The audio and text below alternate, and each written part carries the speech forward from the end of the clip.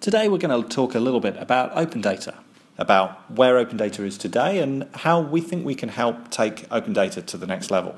So over the last few years we've seen a huge amount of data being made available from all levels of government, but also from not-for-profits and other organisations. And this has huge potential to change people's lives in really meaningful ways through better decision making, but also by combining data from different sources, and that allows us to start finding insights that we would never have uncovered otherwise. And there's clearly been a lot of work to get to where we are today, but sometimes when I look at some of the data that's becoming available, it feels a bit like we're at version 1.0 at the moment. And I want to talk about how we can build on the great work that's been done so far to really take it to the next level. Let's take a look at an example. So recently I was looking at the UK's government open data portal, and I noticed this excellent road safety data set. This is a record of every road traffic accident in Great Britain since 1979. So clearly a fantastic resource, and there's all sorts of questions you might want to start asking of this data. But before you can do anything with this, you need to overcome a few challenges. Because what's being released is really just a raw dump of the data. And this is something you see with a lot of data releases. It's all here, but anyone who wants to use it needs to do some work first. So the first problem you're going to have if you want to do something with this data is just getting the files. I mean, there's over 2.5 gigabytes of files here, and the data's split across a lot of different files that you have to start piecing back together before you can start asking questions. Also, if you try to open any of these files in a tool like Microsoft Excel, this happens. So you really need specialist tools to work with this data, you need special skills, and you need to spend some time putting the data together before you can start working with it. So at Spacetime Research, we think that the next stage of open data is really about lowering the barrier to entry, about not just providing dumps of the data, but also giving people tools that they can use to start working with that data straight away. Our web dissemination tool, SuperWeb 2, is designed to make it easy to share large volumes of data with whatever audience you need to reach. It runs entirely in a browser, so your users don't need any special tools to start working with your data, just the web browser that they already have. So to demonstrate how we can add value, I took the raw dump of the road safety data from the UK Open Data Portal and I loaded it into our platform so you can see the difference between the two methods of sharing that data. So as you can see here, I've applied a bit of branding to our product to make it match the style of the UK Open Data Portal. Out of the box, what you get with SuperWeb 2 is very much a blank canvas, but it's very easy to customize so that it blends in seamlessly with the look and feel of the rest of your website. What we're looking at here is the homepage of SuperWeb 2. Here on the right you have an information area. You can pretty much add whatever content you like here, but one really good way to use this area is to make it into a bit of a dashboarding component. As you can see here, I've included some background information about the data set, and then below that I've embedded a couple of key charts. And what we also have here is a mechanism where you can drill down into the data direct from the chart to get straight to the table that was used to build that chart and then start customizing it and asking your own questions.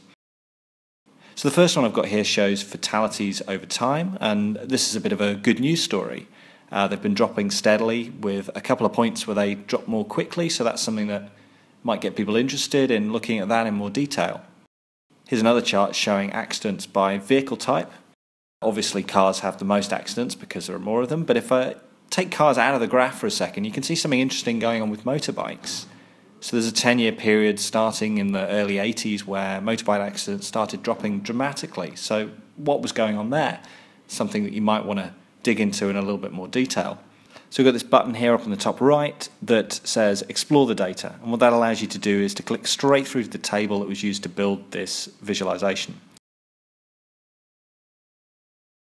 So over here on the left we've got the customized table section where you can see all the other variables that are available in this data set, and making change to that query is really just a simple matter of dragging and dropping those variables onto the table. For example, let's say I'm interested in the time of day when accidents occurred. I could drag that across and just drop that on the table.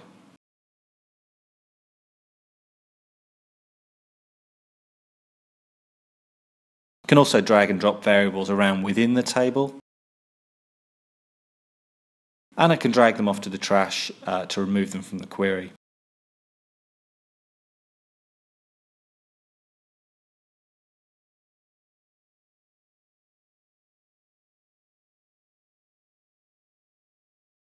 If I find something interesting, I can click into Graph View to see a visualization, and I can choose from the different options here on the left to see different types of graph. Another area where we really add value is around confidentiality and privacy.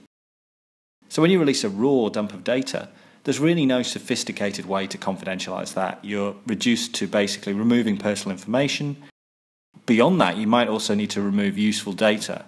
So one aspect of this data set that I'd be interested in exploring would be related to drink driving. And they do release some data on that. So you've got this breath test results data set. You've also got some coroner's data with blood alcohol levels matched up to fatalities. But because this has been released as a raw data dump, all the links between those data sets and the accident data sets have been removed, and I'm assuming that is for privacy reasons. On the other hand, if you release this through a tool like Superweb 2, we have sophisticated confidentiality protections built right into the solution. So we have a system called Perturbation that's designed to allow you to release as much data as possible and keep it as useful as possible without compromising privacy and confidentiality. So you can keep those links. In this case, you can link up accidents and blood alcohol levels of fatalities without any risk that an individual is going to be identified. One final thing that I'd like to show you, we also have a mapping capability that's built into the solution. So if your data has a geographical component to it, users can visualize the results of their queries on a map. And those maps are built up on the fly, so we automatically stitch the query results and the geography together and then display that on a geographical map. In this case, this dataset has a variable called accident location, so if I drag that into the table, you can see that it's modeled as a hierarchy, starting at the country level, but I can drill down in the table into a specific geographical area.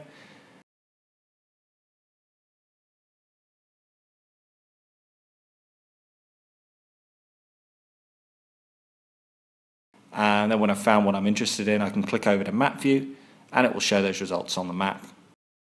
You can also build up queries from within the map itself. So here I've got a particular subset of the geography displayed, but maybe I'm interested in this area over here. So I can just draw a box on the map, and it'll add those areas to the query, and that actually gets added to the table as well. So I hope this has given you a bit of an idea of how tools like Superweb 2 can add value when sharing data. It's a tool that allows anyone to start working with your data right away just by dragging and dropping variables that they're interested to build up queries and start looking for insights. If you do want to know more, please check out our website at spacetimeresearch.com and get in touch with us today, and we can talk about how we can help you disseminate your data to whatever audience you need to reach.